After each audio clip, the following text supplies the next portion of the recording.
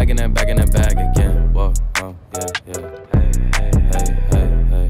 Back in that, yeah. Tell them to watch it. Now I ain't talking my pockets, just know we ain't running out the way that we stock it. If I got it, you got it. If I call it, she slide and tell her to mop it. Yeah, I got that shit doing. Then she took that thing off and bring it around. Going at it till I'm on. Put that 90 in a hole, I'm beating it down. I'm back in that bag again. Whoa. Oh, say less. I'm back in that bag again. Yeah. Oh, say less. I'm back in that. Yeah. I was supposed to record half of this video outside, but I'm home right now. We're home since it started raining on and off, so it was kind of hard to record with the camera and the rain and an umbrella. So we scrapped that.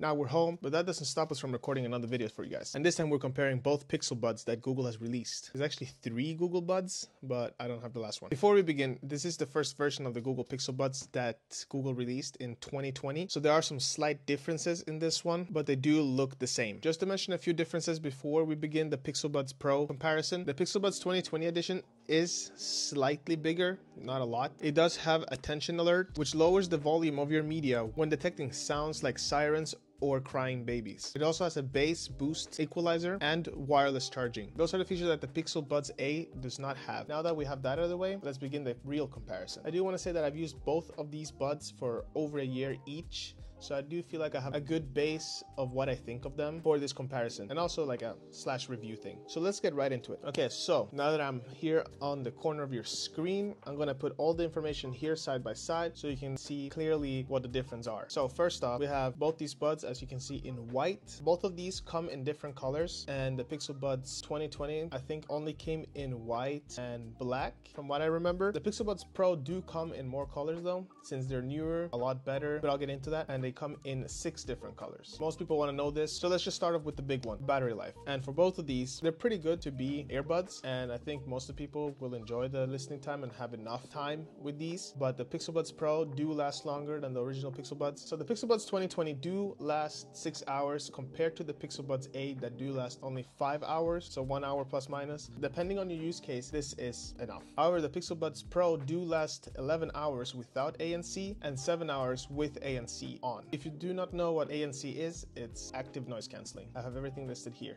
ANC is not available on the Pixel Buds 2020. That is only a Pixel Buds Pro feature. However, the Pixel Buds 2020 edition does last up to 24 hours with the case. I would say it's around the same for the Pixel Buds 8, and the Pixel Buds Pro lasts up to 31 hours without ANC together with the case, and 20 hours with ANC on together with the case. And that is crazy. I think I only charge the Buds Pro around once every 2 days. Yeah, depending on the use case, but around that. Both buds have a feature called clear calling. It's just so your voice is clear throughout the call. I would say both buds sound really good over the phone, but when using the Pixel Buds 2020 edition over the Pro, more people are complaining about my voice on the Buds 2020 than the Pixel Buds Pro. Pixel Buds Pro definitely win this, and I would agree as well. As I mentioned earlier, the 2020 edition does have wireless charging. The Buds Pro also has wireless charging. It's really nice to have wireless charging on these buds, definitely when you have a wireless stand to charge them, or a pad, whatever you have, makes it more convenient to charge them. Both buds also support Google Assistant and live translation. I haven't really used the live translation except one time on both of them, and it did not work well. You're supposed to be able to listen to another person in a foreign language talk to you, and it will live translate whatever they're saying. I've tried, it doesn't really work well. Sometimes it's delayed,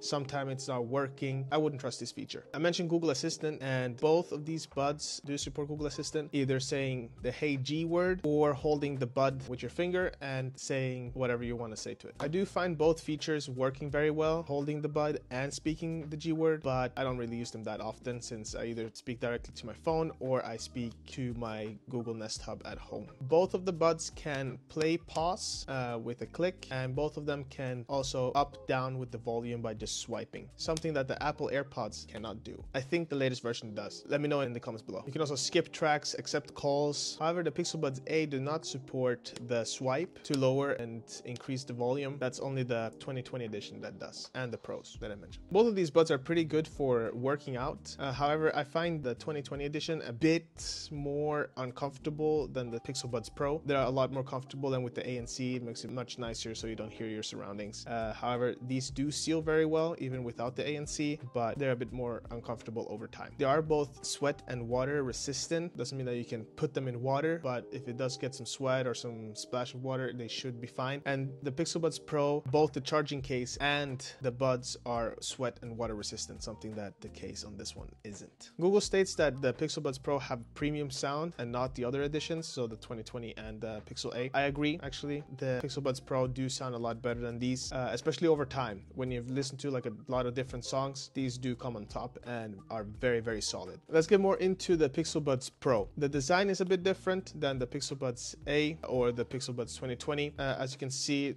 it doesn't have the stem on the back that locks it to your ear, so it doesn't move a lot. But depending on your ear, the Pixel Buds Pro do also just twist in and lock to your ear and does not move when running or doing any exercise. I feel like these are a lot better than the original Pixel Buds since it doesn't have the stem that makes it uncomfortable over time. I'm happy with the design. The Pixel Buds Pro does have conversation detection, also transparency mode. The conversation mode is when someone speaks to you, stops your music and opens up to transparency mode. When if you're talking to someone or someone is talking to you, it should detect the voices and stop your music, open up transparency mode so you can have a conversation. However, I do feel like this is a bit inconsistent sometimes, since sometimes it's right on the spot, it does it perfectly, and sometimes it's a bit slow or I have to speak first and it stops the music. If I say I sing a lyric, it does stop the music. So I would say just switch between ANC and transparency mode. Works a lot better. The Google Pixel Buds Pro recently got an update with new features like spatial audio, multi-connectivity, and hearing wellness. I feel like hearing wellness is one of the best features that has come to these buds. And let me tell you why. It's because of people not realizing how loud they actually listen to music sometimes. I was listening to max volume on buds for the longest time, and with this feature I realized when I actually do it, because over the years I have tried to take down the sound a lot, but I always end up like on the higher end. And with this hearing wellness, I haven't really, because I can go into the app and I can check when I'm listening to too loud of music or when I'm listening to too high of sounds through the headset or through the buds. And I feel like it's just nice to look at sometimes. Not for everyone, of course, but for me, I like this feature a lot. Another feature is spatial audio. Some videos on YouTube, I think, and some other videos on your phone, you can listen to them in spatial audio, meaning that you can look to the left and you will only hear the volume on one side.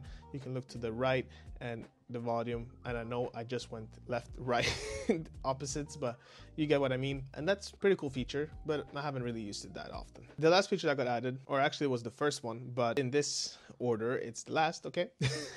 Multi-connectivity. And this is perfect since Google will start supporting multi-connectivity with even Google TV, so I can connect these buds to my TV since I have a Google TV. This is a feature that is not on the Pixel Buds 2020 that was supposed to be there. I think they talked about it, but never happened, so it's on the Pixel Buds Pro. That also adds the fast pair feature that the 2020 does not have. That's something that the Pixel Buds Pro is such a good feature that of course Apple has had for the longest time with their stuff, but that Google is working on pretty well right now. And I have to say, it's not consistent, but I hope it gets there one day, because I can connect these to my watch, I can connect it to my phone, and they should be able to switch between. And of course soon you can even switch it to your TV. I'm excited for this feature to actually work very smooth, but for now it is a bit like weird, but I do like it. That's what I had for today, guys. These two buds, I would say still the Pixel Buds Pro are ahead, but this is a really, really good purchase. If you are considering cheaper buds, the Pixel Buds A are really good. These ones, if you can find them, the Pixel Buds 2020 edition, if you do find them, they're really good. Of course, they're not as supported as the Pixel Buds A or the Pixel Buds Pro since they're older version, but it's still a good buy. However, if you do have a bigger budget, they do cost a bit more than these, or the Pixel Buds A. I think they are $200-ish. Of course, it should be a bit cheaper